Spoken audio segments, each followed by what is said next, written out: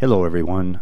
It is time once again for Scripture Verse by Verse Radio. My name is Michael Moret, and today we are in the book of Philippians, actually going to conclude our study in Philippians today. We are in Philippians chapter 4, and we will resume our study in verse number 1. So if it is possible for you to follow along in your own Bible, that would be wonderful. You always get more out of these studies if you look at the Word of God, because that's the most important thing. Read it along with me, and we'll study it verse by verse together. Now, before I forget, I want to tell you about the Scripture Verse by Verse website, because if you go there at thebibleversebyverse.com, you will be able to study the entire Bible online for free using my audio Bible commentaries, because I've been through the Bible, every single verse from Genesis through Revelation, taught through the whole thing twice, on my third journey right now. So go to thebibleversebyverse.com, not right now, after we're done studying today, and study the Word of God. Guaranteed good time if you love the Word. So let's pray. Father, we ask that you would sanctify us by your truth. Your Word is truth. In Jesus' name. Amen. The Apostle Paul writes in Philippians chapter 4, verse 1, "Therefore, my brethren, dearly beloved, and longed for, my joy and crown, so stand fast in the Lord, my dearly beloved." Boy, I'll tell you, Paul sure liked these people, didn't he? He doesn't talk this way to any other group, any other church that he ever wrote to.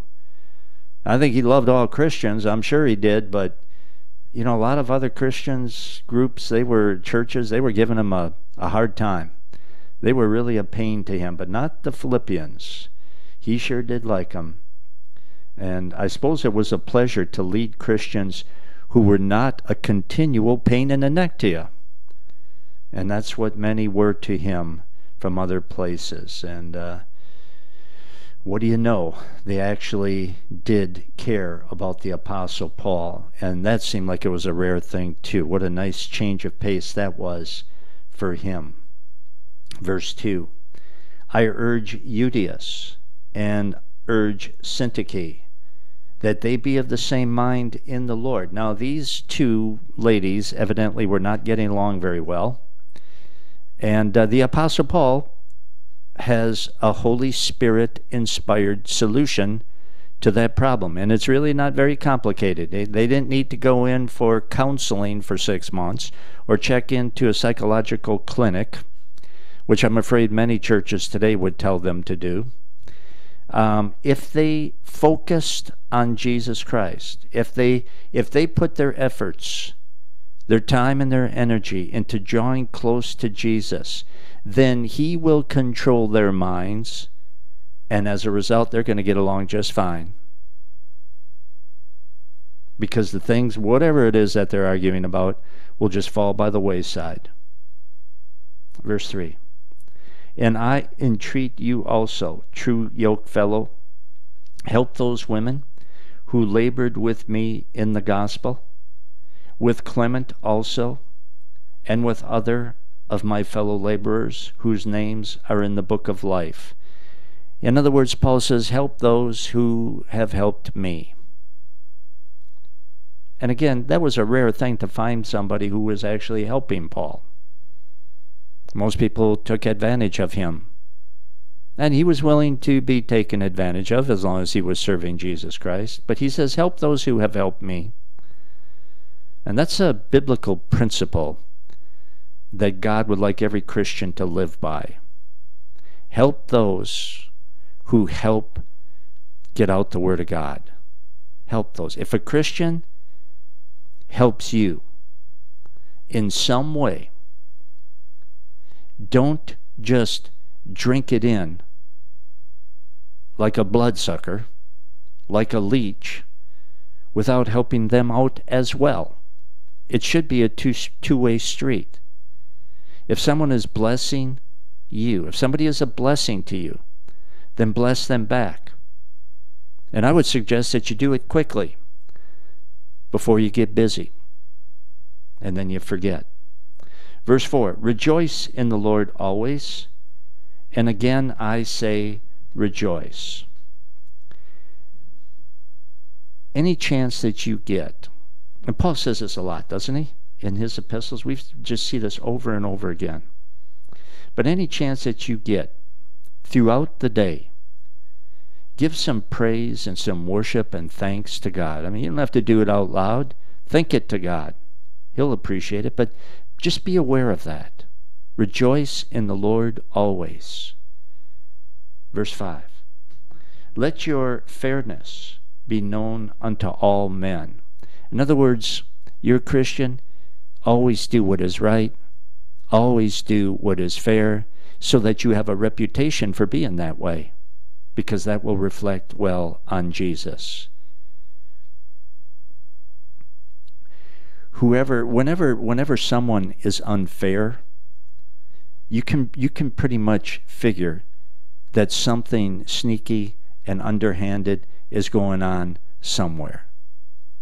And so be fair, be good. Verse 5 or verse 6.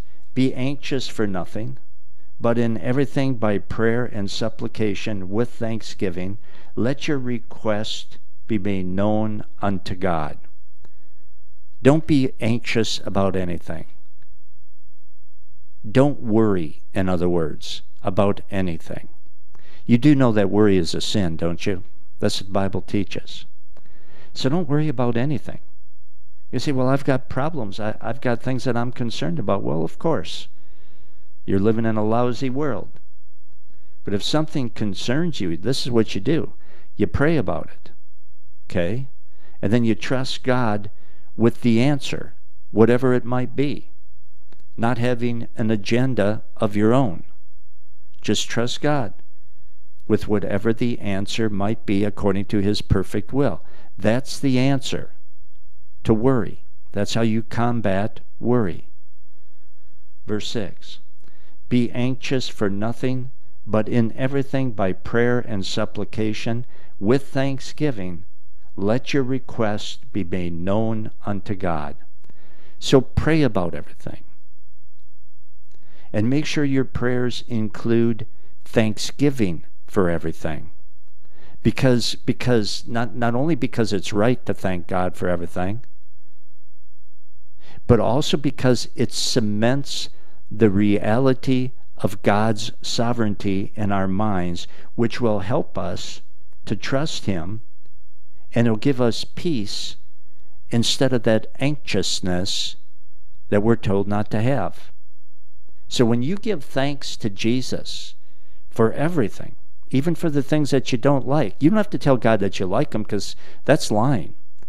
But just by faith, thank God for everything. You pray about it, you maybe ask God to change it, and even while you're asking God to change it, by faith, thank Him for it. Thank you that you have allowed this to happen. I don't understand why, but I thank you by faith. Because that really is a way of acknowledging His sovereignty.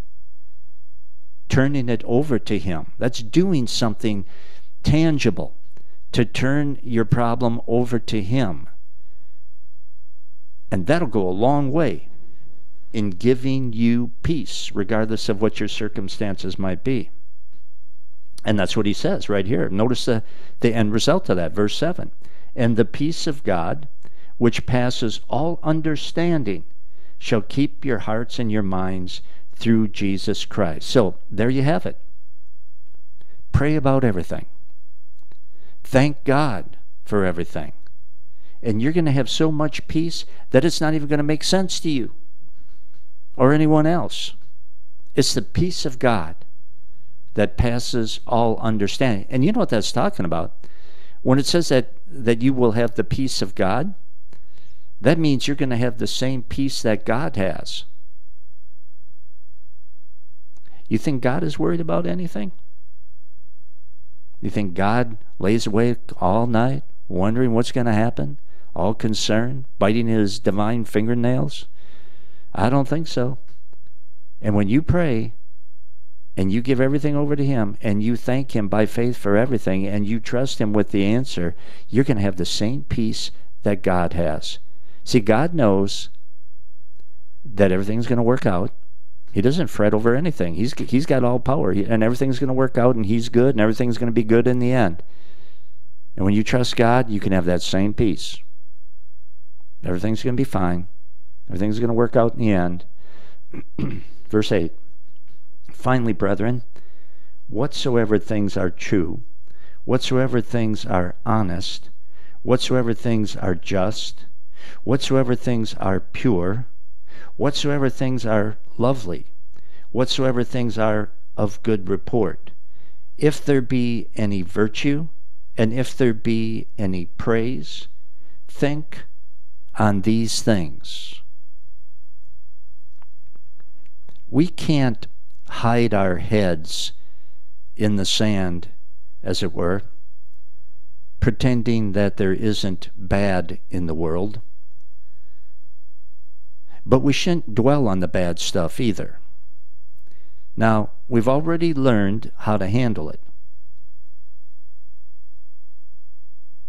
Acknowledge that it's there. Live in reality. Pray about it. Trust God to deal with it. And then think about good stuff. Think about God's stuff.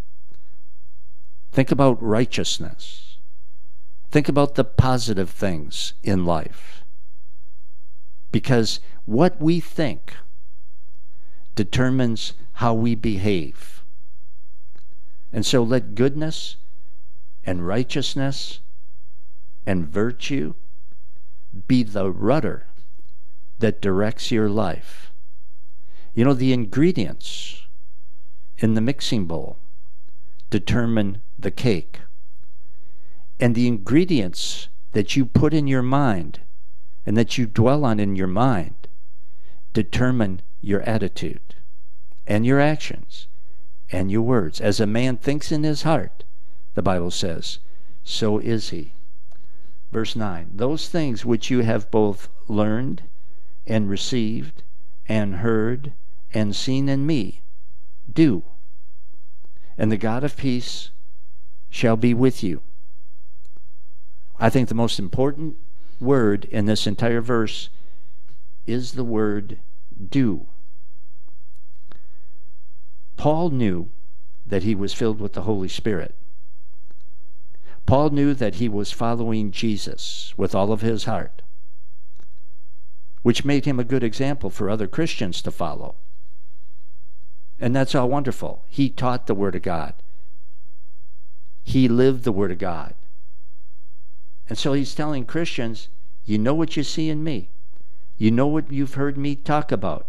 It's all the Word of God. So now do it. Do it, and the God of peace will be with you. And that's the key word, do. You can have a horrible headache, and you can go and buy a bottle of aspirin, extra strength. But if the aspirin just stays in the bottle, or you lay it out on the cupboard and you look at it, your headache's not going to go away. You have to take it. And it's the same in the spiritual realm. A lot of Christians own a Bible. A lot of Christians even read their Bible. But how many Christians apply what they learn? How many Christians live it? If you don't do it, you're not going to be blessed.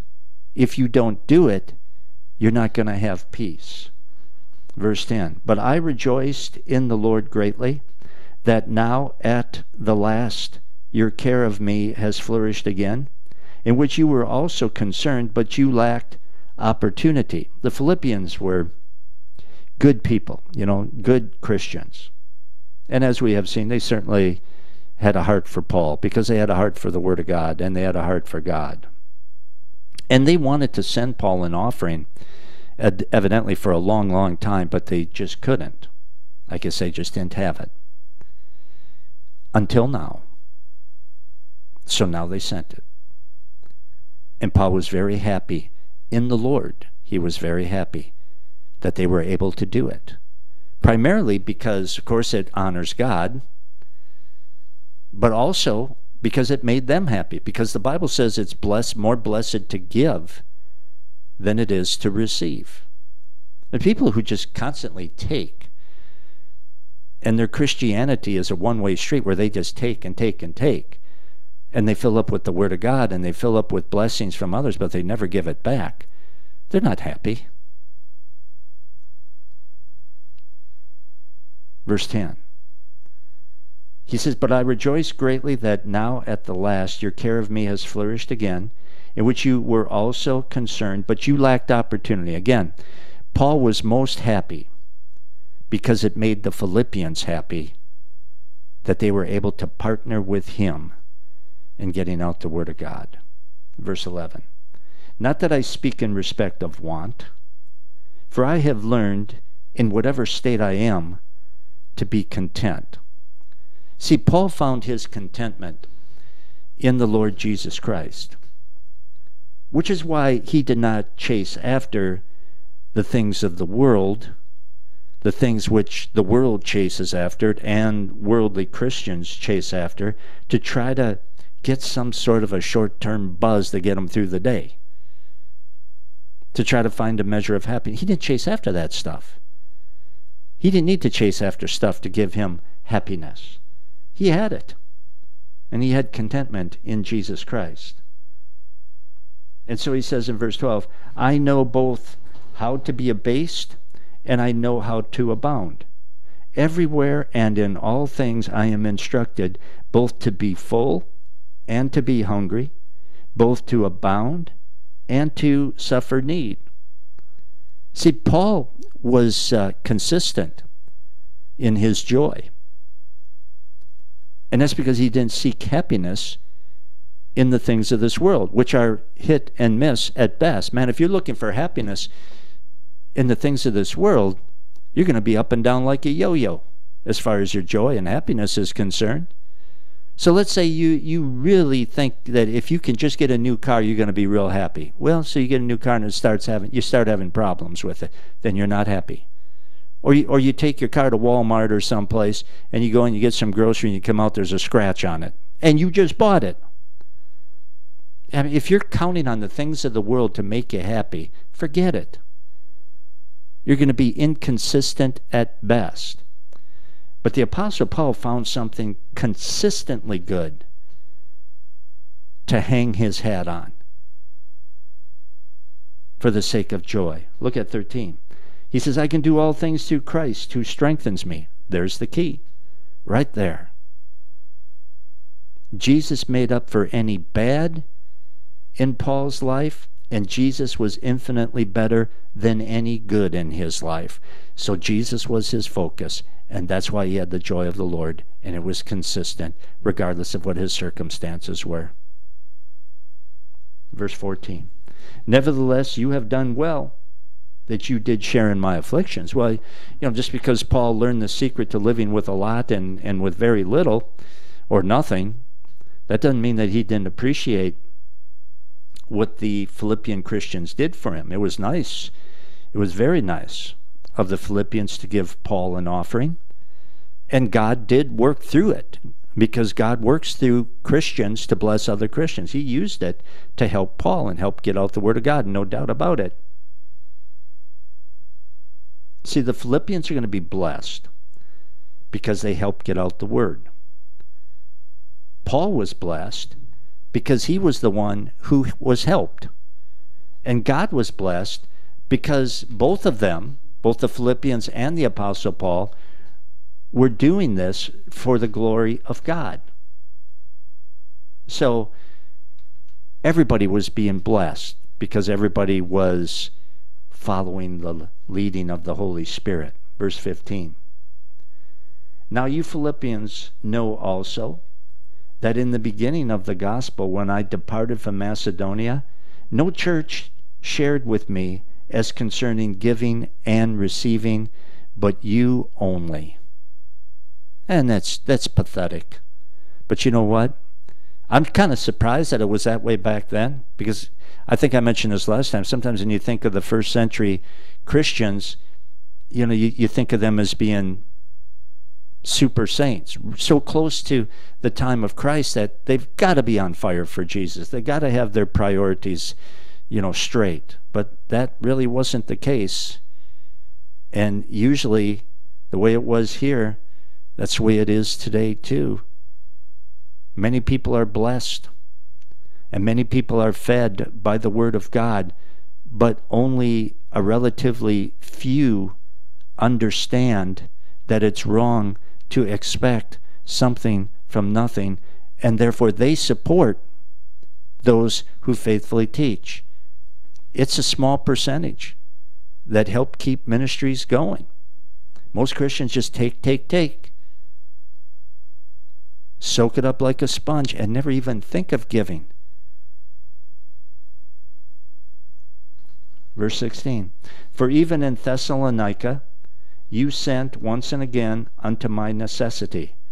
So the Philippians were givers. They had a heart for God, and that's why they gave. It's like Jesus said, where your treasure is, that's where your heart is also. They had a heart for God, and that's why they helped to get out the Word of God. They helped Paul in any way that they possibly could. Verse 17, not because I desire a gift, but I desire fruit that may abound to your account. God used their money, and Paul appreciated their money, but he didn't count on it. He didn't trust in it. If you're a preacher and you're trusting in the offerings of people, man, I have learned you can't do that. You have to trust in God to meet your needs for as long as He wants you to do what He has called you to do. And so Paul appreciated their offering, but he's especially happy because they would be rewarded for doing it. God is not oblivious to anything that you give a ministry that is getting out the Word of God. And so that's what Paul is saying, man. Your gift abounded to your account. That's what really blesses me. When you give to a minister who is teaching the Word of God, you are sharing in that ministry, and according to the Word of God, you will share in that Bible teacher's reward. If you give to somebody who is, name the gift, whatever it might be, then you are sharing in that person's ministry, and you will receive that person's reward. That's what the Bible teaches. So he says, not because I desire a gift, but I desire fruit that may abound to your account. But I have all, and abound. Well, now, that, his definition of all and abound is a lot different than most Christians today. Because there were times when he was hungry, and he wrote this from prison. And he just sent the one guy who was supplying his needs up to the Philippians to help them out, Epaphroditus. And yet he still says, I have all, and I abound. You know why that is? It's because God says, my God, the Bible says, my God shall supply all your needs according to His riches and glory in Christ Jesus. Paul had everything that he needed. He wasn't living in luxury, believe me. But he had everything that he needed. So he said, I abound. I'm full. Verse 18, having received of Epaphroditus the things which were sent from you, a fragrant offering, a sacrifice acceptable, well-pleasing to God. So Epaphroditus delivered the gift, and that made Paul's day. And then he says this, just what I quoted, 19, but my God shall supply all your need according to His riches and glory by Christ Jesus. Whatever you need, God will give you. He doesn't give you what you want. He may not give you what the people down the street have. If you're looking to keep up with the Joneses and have a nice big house like they have, because you don't want to feel beneath them, well, then you got a problem. God's not going to supply that for you. He doesn't promise to supply that for you. I mean, you might work your tail off and ignore the most important things in life to get stuff like that, but, God doesn't promise to give you what you want. He doesn't promise to give you, luxuries in life. But He will give you all that you need for as long as He wants you to live. Verse 20. Now unto God and our Father be glory forever and ever. Amen. And that's because He supplies all of our needs. Temporal needs, most of all our spiritual needs, our eternal needs, by allowing his Son to come to earth, be born a baby, live a sinless life, die on a cross, and pay for our sins so that we don't have to go to hell. To God be the glory, because we would be hopelessly lost if he had not done that. 21. Greet every saint in Christ Jesus. The brethren who are with me greet you. All the saints greet you, chiefly they that are of Caesar's household. Stop there for a second. I told you, I don't know if it was in the book of Philippians or when we were in Ephesians. I think we were in Ephesians, because he wrote that epistle to the Ephesians when he was in jail too. And I told you at that time that, well, we saw that Paul said that he was a prisoner of Christ.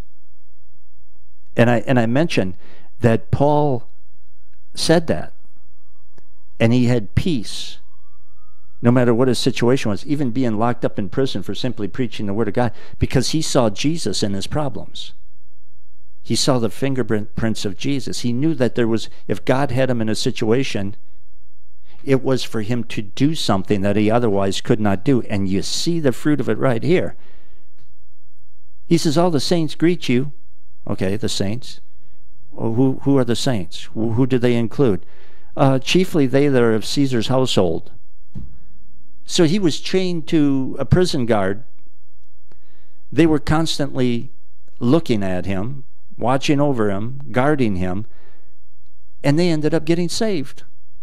You know, what chance would these prison guards have had of getting saved if Paul had not been arrested on trumped-up charges, basically, simply for preaching the Word of God?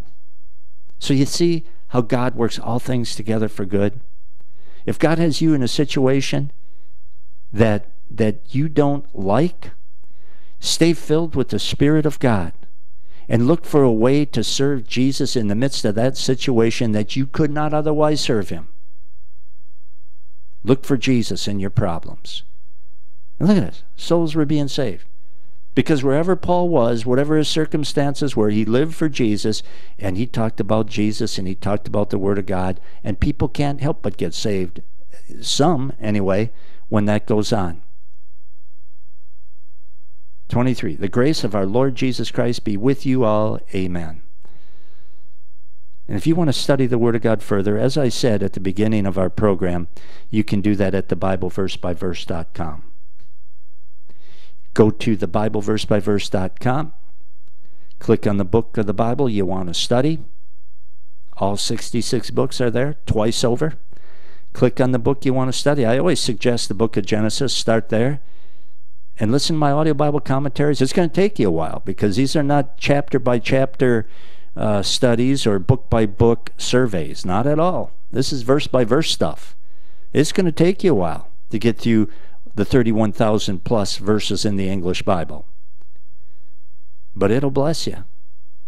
Not because I teach it. It'll bless you because it's the Word of God, and we need to study the entirety of the Word of God.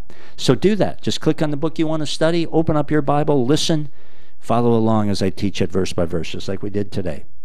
That's at thebibleversebyverse.com. And if you want to give to this ministry, if you've been blessed, just remember that this program is brought to you by your tithes and your offerings. So if you've been blessed, I would appreciate it very much if you would bless us back. We're not underwritten by any large denomination or large church. This is a faith ministry that I've been doing for 30 years. You don't get through the Bible twice, verse by verse, unless you do it for a long time. So, if you've been blessed, I'd appreciate you bless us back. And you can do it online right at thebibleversebyverse.com. Front page, just click on the donate button and give in a secure method by PayPal. Or if you want to contact us the old-fashioned way, you can. Our mailing address is Scripture Verse by Verse, Post Office Box 2211, Wausau, Wisconsin 54402-2211. Again, Scripture Verse by Verse, Post Office Box 2211, Wausau, Wisconsin 54402-2211. As always, great time being in the Word, isn't it? Isn't that fun? If you're a Christian, don't you just love the Word of God? Nothing I would rather do, and I especially like it when you're here with me and we're sharing the Word of God together. So, love to hear from you, and I'll see you next time in the book of Colossians. Until then, Michael Moret for Scripture Verse by Verse. So long, everyone.